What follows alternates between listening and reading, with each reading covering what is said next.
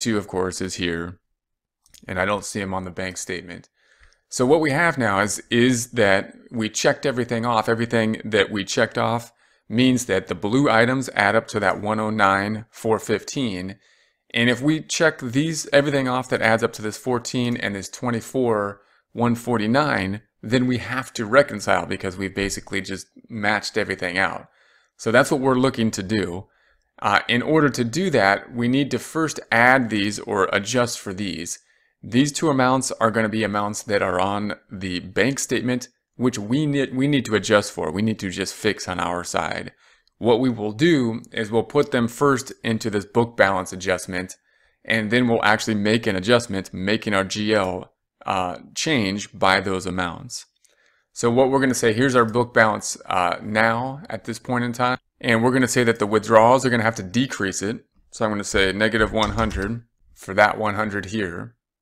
And then the bank service charges are going to decrease it. These are amounts that we, in essence, have to pay that aren't in our books. So I'm going to make these a light green and say we've kind of found a home for those. Those are going to be a part of our reconciling process.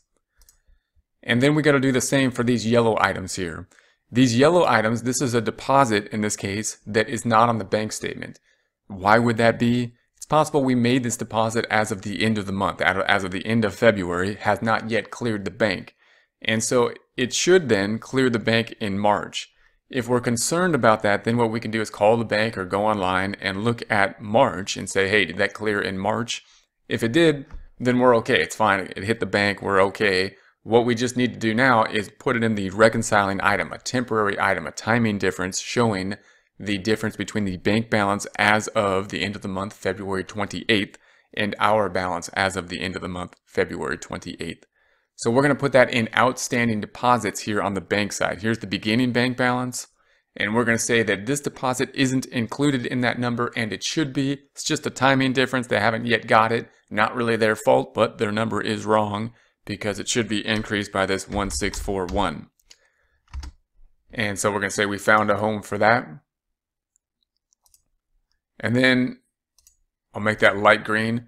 All these are going to be the same. These are checks that, once again, we wrote in February. They haven't cleared yet the bank in February. We expect them to clear in March, then the next month, the following month.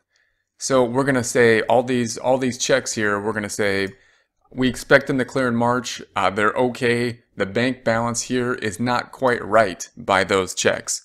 But that's okay because we think it's going to clear next month. So we're just going to note that as a timing difference as of this point in time. So we're going to put our cursor in EF or FE5, and I'm just going to point and click and add these up. So in essence, I'm adding this plus this, and then I'm holding down Control, these two, and that. So all the yellow accounts, if I just click on those, it'll sum up to 1,942. Let's do that with a formula, and we'll point to all those. So we are in FE5. I'm going to select equals, and I'm just going to point and add. So I'm going to click this 154 plus this 614 plus this 180 plus this 365 plus this 629 and enter. So once again, those, all we're doing is adding up these items there, all the yellow items. All right, and that's going to be a negative number. So if we add this up, then now we're going to say that we accounted for everything. We've got everything on the books and checked everything off that we need to check off, and we should then reconcile. So we're going to add these up. I'm going to say this minus this plus this. I'm going to do that with the sum function.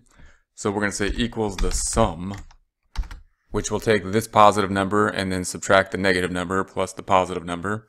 We'll just bring it all the way down. That gives us the 98,995. We'll do the same thing here. I'm going to say the sum function will take this minus the 100 minus the 20. So we're down here in FE16. We're going to say equals SUM. Double click the sum function. Highlight the 99,116 down and enter. And there we have it. Now we're off by $1. That's rounding. That's okay. I'm going to say that's okay.